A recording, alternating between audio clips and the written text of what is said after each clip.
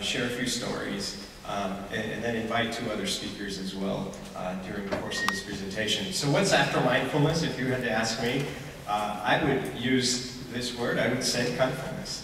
And kindfulness in the sense of generosity, right, which was the first target, a sense of service to other people, selfless service.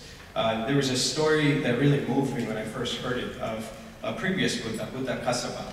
Whenever these big philanthropists, even kings, would come to the Buddha and ask him, you know, it says, I'd like to grow in generosity, I'd like to grow ultimately in Dharma. He would say, well, you should go to my chief philanthropy officer. His chief philanthropy officer was a potter, a humble potter who lived in a straw hut with his parents. His name was Chatikara.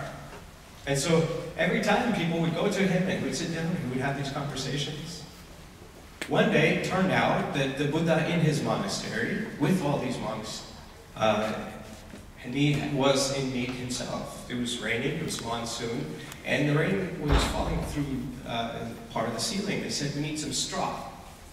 Where do we go? He says, go to my chief philanthropy officer. So they went to Chatikara's hut.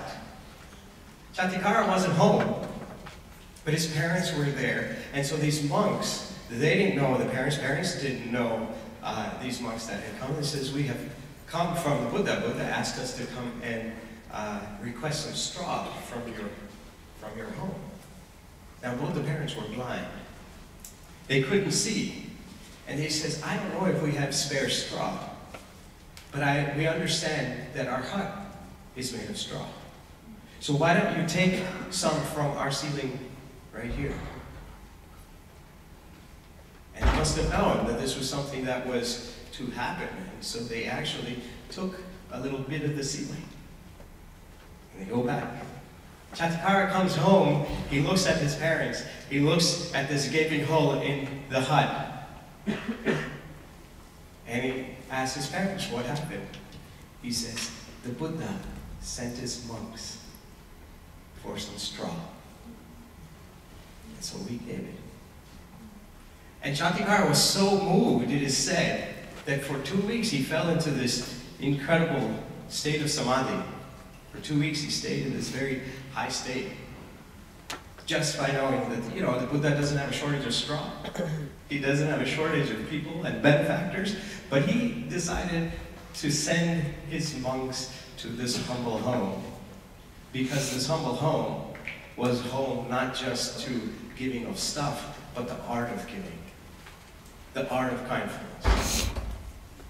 And so if you ask me what I have learned through this process of service, through this process of growing in generosity, I would say 3 fundamental things. One is make offerings. Now, offerings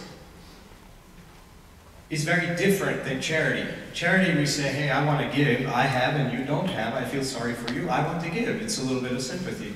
Maybe there's some benefit to it, but that's a really low bandwidth way of giving. How do you move from that sympathy to empathy to deep compassion? Rachel Naomi Remen has a beautiful quote. She says, when you help, you see the world as broken. When you help, you see the world as weak. When you fix, you see the world as broken. When you serve, you see the world as a co-creative whole. But offering takes it one step further. He says, when you offer, you're actually the one benefiting. And so you're grateful, although you're giving, you're grateful. Thank you for the opportunity to give, for the opportunity to transform myself. And so that's a very fundamental idea, make offerings. Second idea is to receive offerings. My wife and I, and the last 3 years my mom as well, have been making offerings to the local monastery every week, every Thursday these days. We offer food to the monks, which has been a fantastic opportunity. But when you look deeply at this, and if you were to ask me, who benefits? Is it the monks that get food? Yeah, they do. But actually, it is us that's benefiting the most. The monks are making themselves available so that we, people like me and my wife, can grow in generosity. And through that generosity, we can transform ourselves. And so in that sense, to receive offerings and to be available for people to practice generosity is also a very profound part of this process. And then lastly, I've learned to trust karma. Trust in the self-organizing ways of the universe. You can frame it in so many different ways, but how do you just allow that trust in the emergence?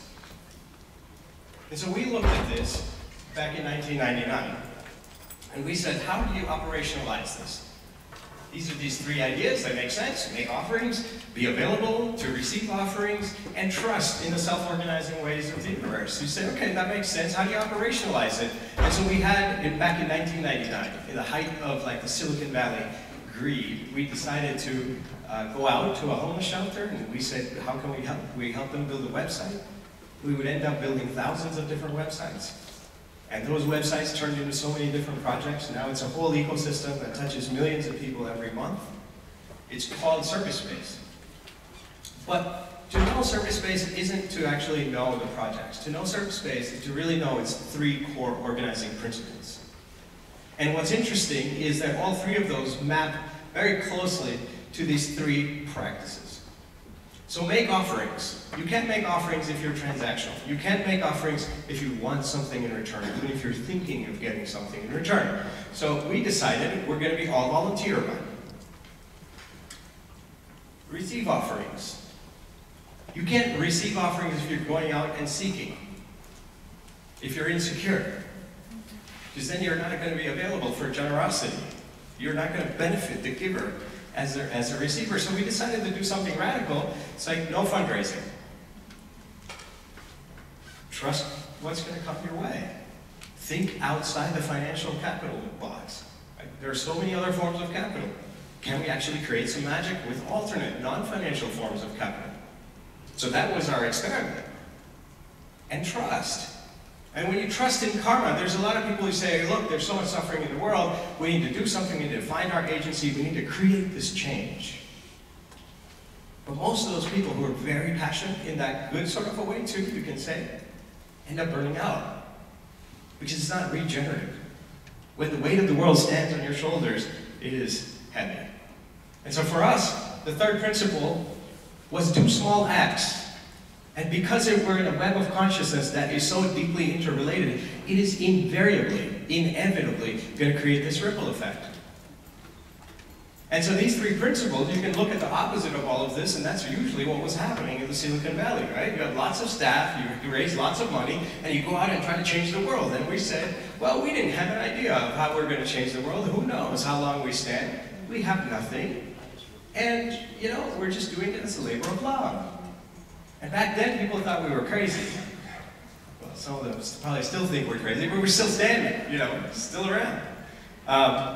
So this has been, you know, the series of experiments that we've done with service-based. And if you ask me, well, what have you learned?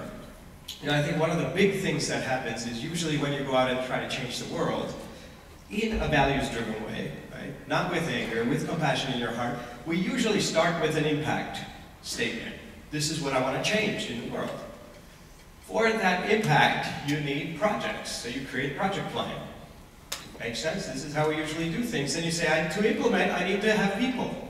So you hire staff. And then those staff, you know, may or may not experience some kind of inner transformation. Right? You'll have your HR groups, you'll have your company policies. Yeah, you know, we'll see how it goes. Maybe they're better people at the end of the day, maybe not, but the core purpose is impact. Now, in the service-based way of doing things, this was the total opposite. What we decided to do is start with inner transformation. And when you give, when you make offerings, anywhere, anytime, even here, you go out and you do a small little act of kindness, invariably, it's going to create these affinities. And over time, that's naturally going to attract people, magnetize people. And those people, when they come together in such a wholesome way, do you think they're just going to sit around and look at each other? No, they're going to create projects.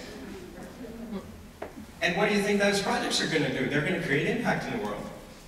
This is a completely flip way of creating change in the world by leading with inner transformation.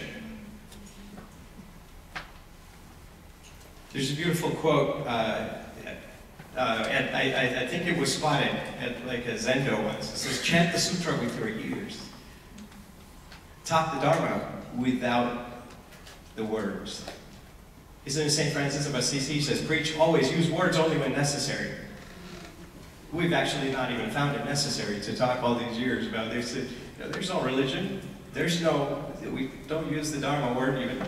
Just say compassion, kindness, love. And guess what? So many people are touched by it in so many different ways. And organically, by the propensity of nature, they're moved in this direction of the greater good in their own personal journeys. It's been a remarkable thing for me to just witness. So if you were to ask me, after 20 years of service space, after so many different experiments that have gone in so many different directions, what have you learned? I would leave you with these 4 insights. The first one is that the font is off. First one is, this morning we reviewed it and everything. First one is, everyone is good at something.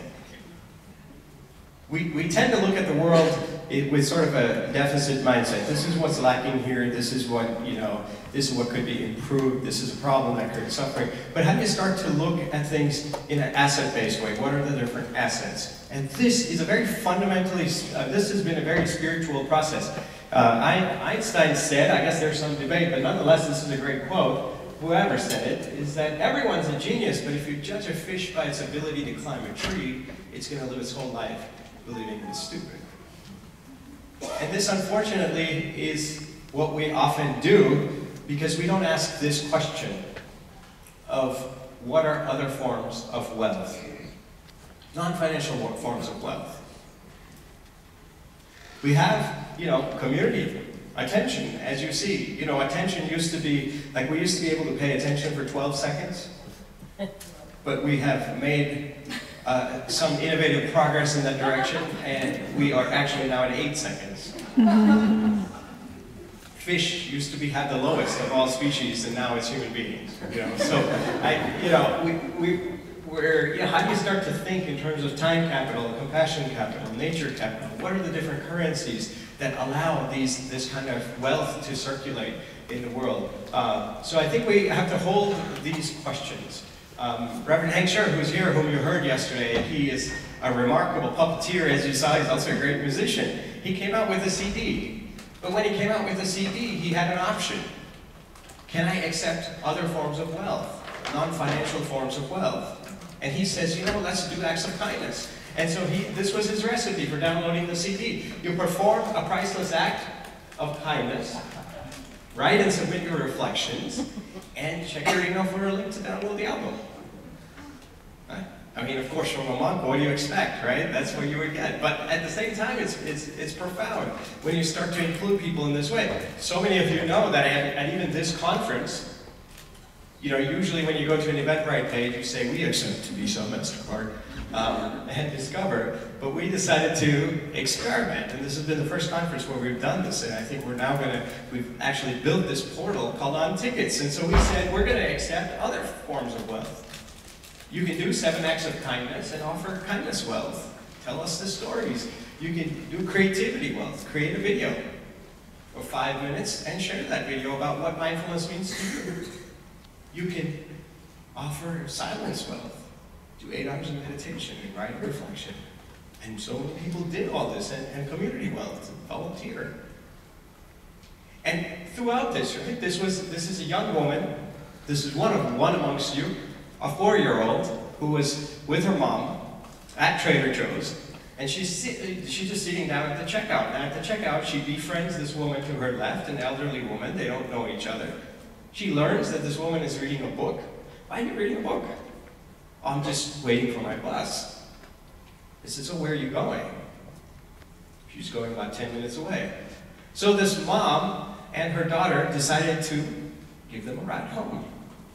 It's a simple act of kindness, but you can imagine so much value, right? This is a quote. It says, at a grocery store, my 4-year-old saw an elderly woman waiting for a bus. Her home was 10 minutes away, so we dropped her home. And she says, my daughter's youthful presence brought a smile to her day, and we all gained a new friendship. We promised to visit and have lunch with her. at a future day. Well, these things have value. When you do 7 of these acts of kindness versus financial capital, I mean, you can't really compare the two, but you know that both of them have value. So how do we learn to honor these other forms of value? We had some incredible people do artwork to brighten people's day. Feed grandpa his favorite food. Sage actually read a post on Facebook saying, hey, I'd love to clean, but I don't have these cleaning supplies, I can't afford it, can anyone help? So Sage picked up a whole bunch of supplies, created a goodie bag of cleaning things, and dropped it off, complete stranger. Elizabeth made these little gifts and went and offered it to strangers. Now, you start to do that, you see that there's so much profound value to all of this that often doesn't get measured or considered even. This is a UC Berkeley student. She says, I'm going to offer silence wealth. This is right here at the Eucalyptus Groves. For those of you that are local, there's this beautiful grove on the campus, and she's sitting down. She decided to sit in that position on that tree for 8 hours. And she writes, she says, after 8 hours of meditation, I looked up at the towering trees. I saw the smooth, tender bark covering the tree trunks as rougher barks were shedding off. Every now and then, leaves fell. Branches were on the ground. Just like the trees, I also don't have a permanent identity. I am constantly changing. She wrote a very long essay. This is just an excerpt from it.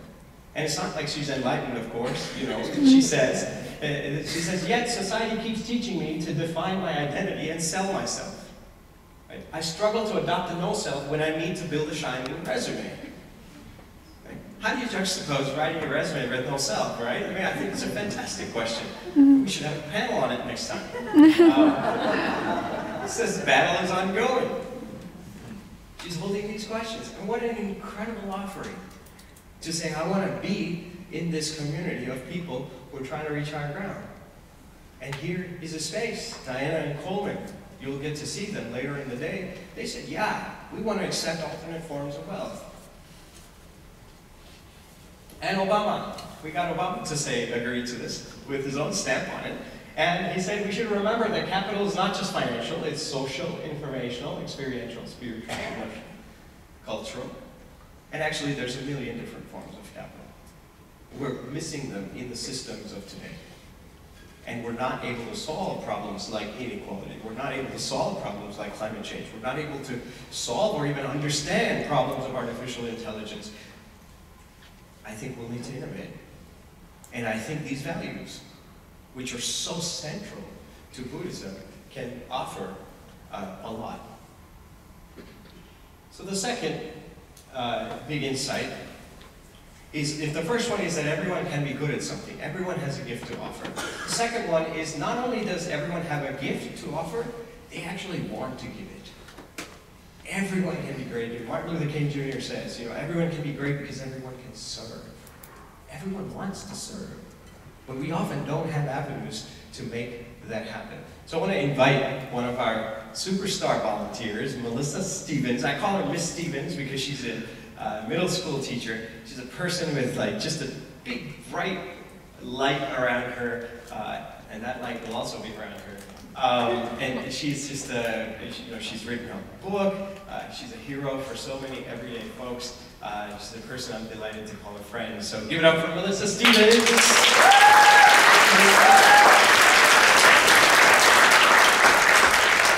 Hi, friends. I will tell you, first of all, following Nipun is not an enviable position, but I will do my best here. My name is Melissa Stevens, and I'm so honored and grateful